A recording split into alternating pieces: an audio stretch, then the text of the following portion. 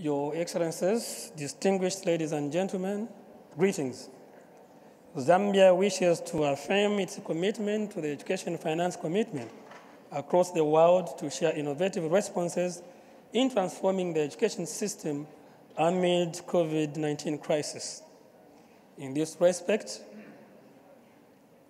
and in line with 2021 Paris Declaration, my country has already increased the share of public expenditure on education and implemented the National Recovery Stimulus Package allocations for equity-focused measures.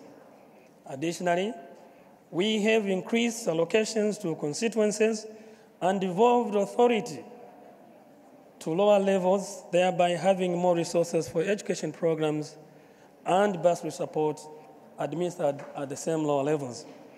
I'm happy to inform the meeting that Zambia has since developed and is implementing a COVID-19 recovery program in line with the high-level segment of the 2021 GEM objectives. Zambia, through our Republican President, has secured more resources from cooperating partners to make the 2030 agenda for sustainable development a reality. My country, therefore, commits itself to raising the profile of education and its investment imperative.